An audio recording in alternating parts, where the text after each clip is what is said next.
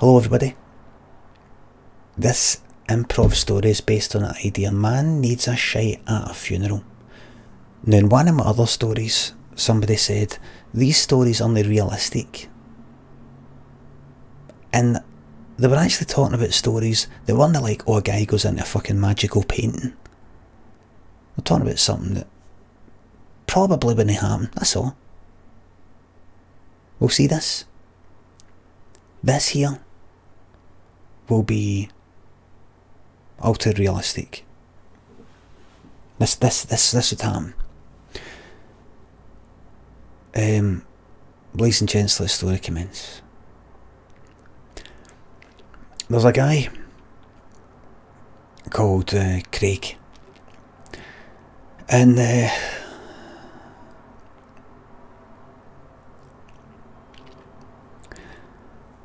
his mum and dad died. His mum and dad died pretty close to each other. Put it this way, it's a joint funeral. The dad died. Next night, the mum seemed fine. The night after that, she'd gubbed a load of pills, and she passed away. So it was a joint funeral. The son had to organise it all. He was only 25. He had to organise it all with the help of aunties and uncles and things like that, so that chipping in. Devastated. He was a single child. He's obviously hurt. Why did she know stay to take care of me? You know, that kind of, I suppose he was 25, but don't know, so many emotions going through his head. So he's down the front row, obviously, and he's been asked to say a few words. He met up with like the reverend and all that, and like, so can you tell us a wee bit about this? Can you tell us what is it they were into? And keep in mind, remember that with regards to your mother, you know, Jesus, what the teachings of Jesus telling us, he is forgiven of all sins. And he's like, sorry, I don't. What do you mean? Well, if I've heard correctly, I'm so sorry if I'm overstepping my mark here, but she took her life, and you've probably heard, I don't know if you're religious yourself, but you've probably heard stories about suicide is against God's will, and it's eternal punishment and things like that. But I want you to remember that Jesus forgives everyone. Jesus forgives everyone. And he's like, right, well, I don't really believe in that myself. I know you do. It's not really.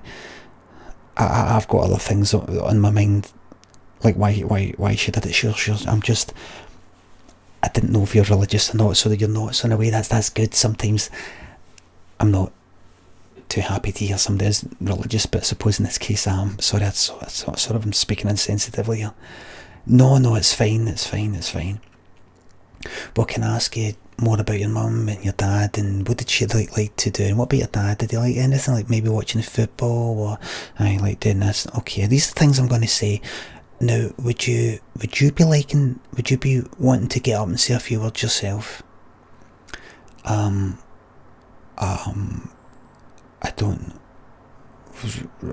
don't really know. That's fine if you don't. You know, but you know, it may help. I don't know, it may help. You're young, you're still young, you're 25, you may think you're an adult, but you are still really young compared to me anyway. It might help you to just get up there and just say a few thoughts, you know, maybe prepare something, or just say, you know, it's up to you. Right, I'll think about it. In fact, no, I'll do it. I'm going to commit to it. I'm going to do it. Okay, that's great. At the funeral, he's sitting down the front row. The reverend's chatting away. And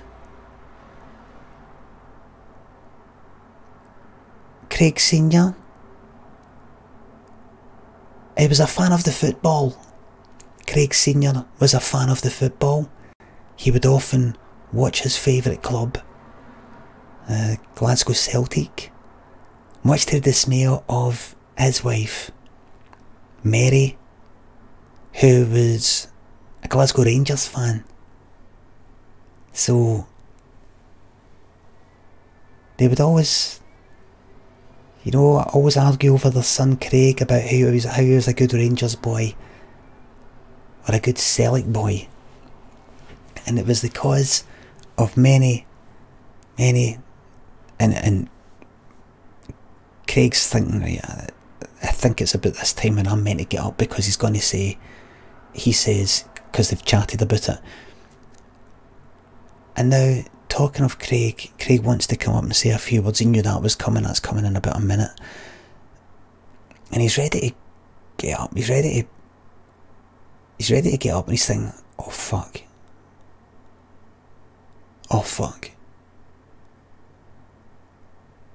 I'm fucking dying for a shite. Dying for a shite. And he's thinking, it'll be fine. Absolutely dying for a shite.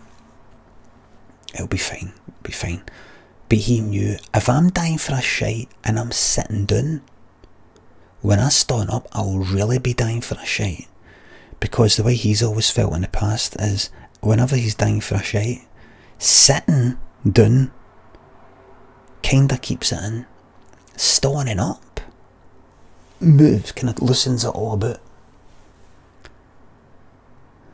And he's like, I need to go for a shite.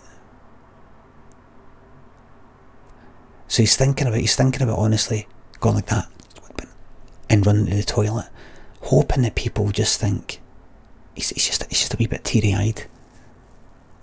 It completely took his mind off of the situation. He's thinking, it'll be fine. But it was really, really bad, and he had a good 10 minutes planned. He was like really, really straining, because that morning he was meeting this person, that person, shaking hands. Thanks for coming, I'll see you there. He never had any time. He had some people at the house before they came to the funeral, and they were all clogging up the toilet. I don't mean literally clogging it up with their shite, but he could never get away. Absolute busting for a shite. So he's ready to get up. He's ready to go like that. I need to go. He's going to go. Hopefully people think he's just upset. That's why he's heading to the toilet. You don't want people to know you're there and shit. Everybody knows that everybody does a shite. But you don't want people to be utterly aware. Where's he going? He's away for a shite. He stood up, ready to walk. Oh, Craig's wanting to get up now. Craig, okay. No, the Reverend had walked away. So he went up, like, alright, because otherwise there'd be nobody there. People were going like that. The second he stood up, he's farted a wee bit. It was accompanied by a creak at the bench. So he thought he got away with it, but he could smell it coming after him. You know, like if a lorry passes you as you're standing at a pavement, it goes past you, and you feel like, whoosh, as it sort of pulls you towards. It's, backdraft or whatever I don't know what you'd call it. Like it's pulling. It actually pulls you towards the fucking thing. He almost pulled the fart back like it was on a bungee fucking cord. He thought, if I can smell that, they can smell that. So he thought, I need to get away. So he went up and started talking, and he tried to remember.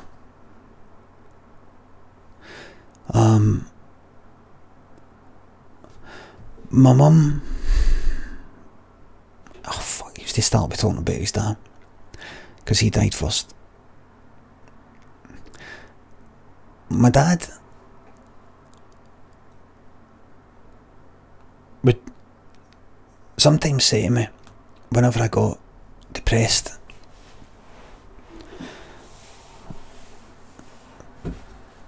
sort yourself out, cheer up. When I was a teenager, cheer up. And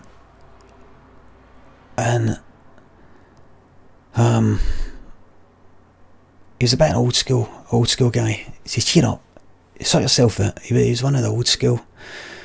And my mum is a bit more sympathetic. And I've been wondering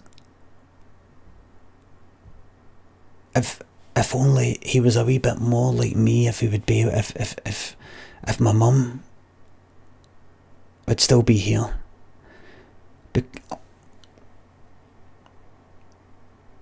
And he went like that, because it was like a fucking phantom shagger. Have you ever had the phantom shagger?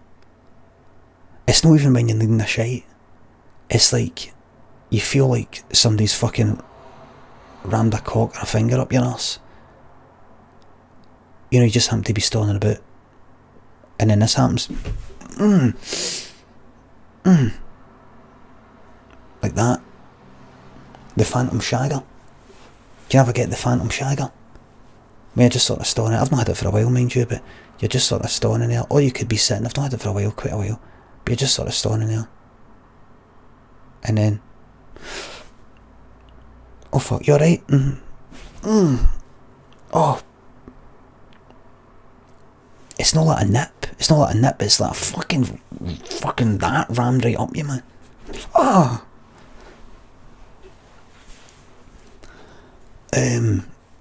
Well, he was kind of like that, because he's fucking holding this shit in.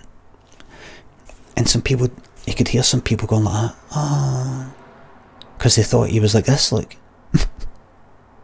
And he turned it into that. You know, if she would still be here. If she was still, somebody get him down, he's like too upset. If she would still be here today. I think maybe because of some of the things my dad would say to me when I was down, that maybe rubbed off on my mum.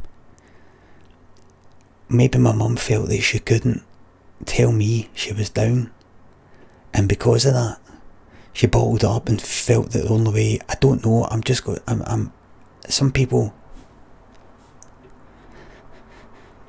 oh, can somebody get him off? Somebody get him off, he's too upset. Craig, come on, it's alright, I'm fine. And he was thinking to himself, this could be a good reason, this could be a good excuse to get off here. But he was in flow. He had this stuff to say. And he said, because I'll be honest with you, I want to be honest with you about my feelings, everybody. To anybody that this is affected by some of these things. I'm angry. I'm sad and I'm confused and I'm angry. Anger is how I'm dealing with this right now. I'm angry at my mum for leaving me.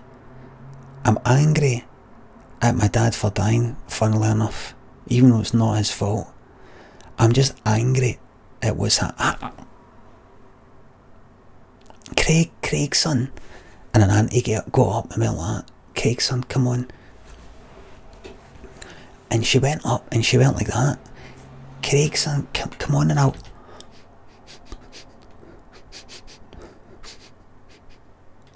And then Craig went like that to her. And she went, right. Because it was like shite now. The farts were passing through the shite. The farts were passing through a shite. It was like pure shite now.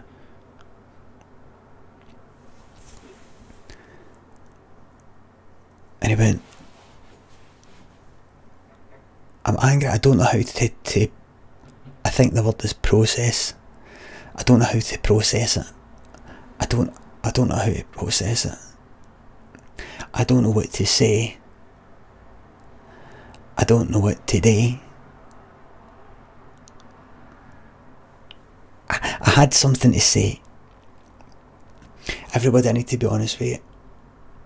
I had something to say. I had another 10 minutes. I've been practicing, rehearsing, but I'll be honest with you. I'm dying for a shite. I'm dying for a fucking shite. A few people laughed. Come on, now's not the time. No, I'm wanting to be honest with you. Because this is how I feel. This is fucking real. How I feel, this is fucking real, and we've all been busting for a fucking shite. Have we not all at some point been busting for a shite? Aye, aye, but we don't talk about it. We don't talk about it. And that's the same with fucking her, pointing to her, coughing. And that's the same with fucking him. And that was the same with me, how he wanted me to be. We don't fucking talk about it. I'm busting for a fucking shite. That's how I feel. And I know that you've been busting for a shite, and you've been busting for a shite, and you've been busting for a shite. Some people laughed. It's not fucking funny. What's the fucking score? We're hiding this fucking stuff that we know that fucking happens, because you're scared of how you're going to fucking come across, even you know what happens to fucking every cunt. I'm busting for a fucking shite.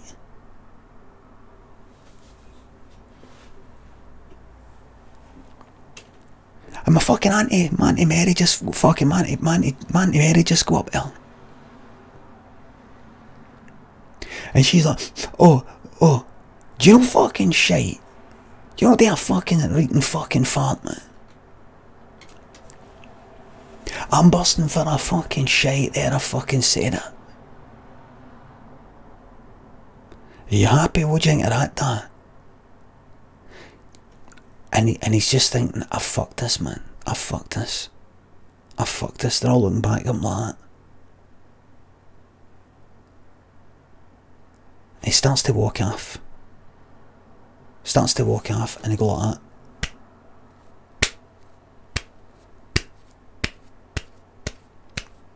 And then somebody goes like that. You want a shite? You dare shite? If you want a shite, you dare shite.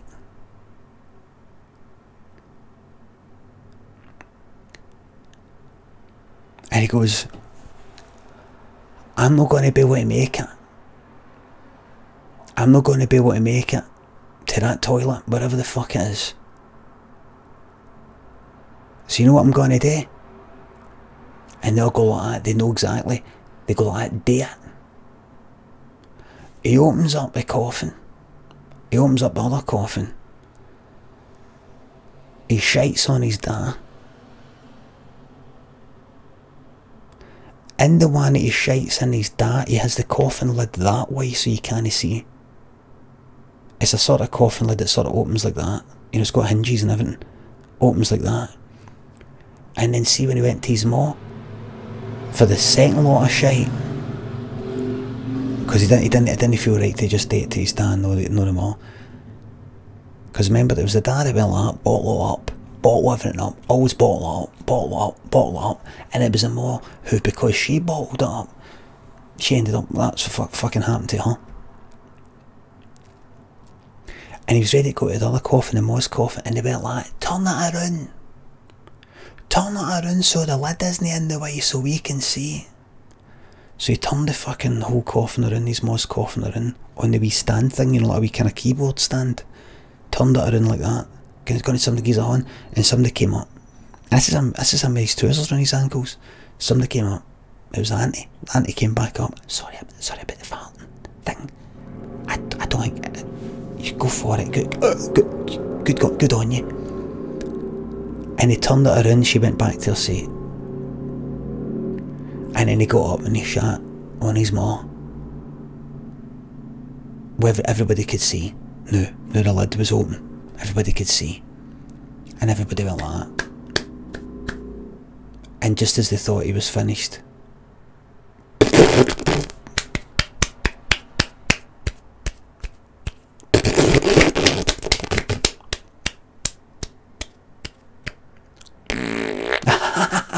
everybody laughing.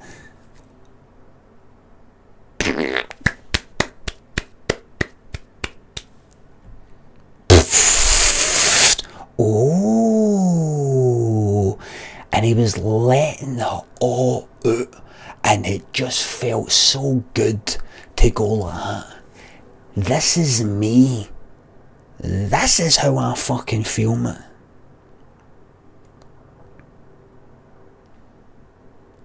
And see after that, anybody in that whole family and anybody who was there, they would all do that at the funerals. Anybody who did that, they would fart all the time and shite all the time wherever they went, and just let it out. And they would talk about, obviously that's to do like mental health and all that. They were dead open. After that, they were dead open about it all. It was good to talk to them because they're dead open about the mental health and all that, because they'd opened up, but they're also humming a shite.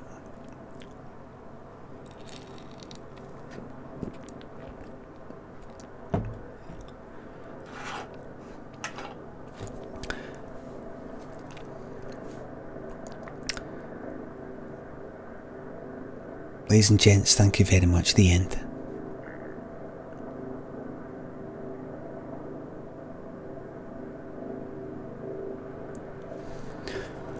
Paul Basso, thank you very much for the sub.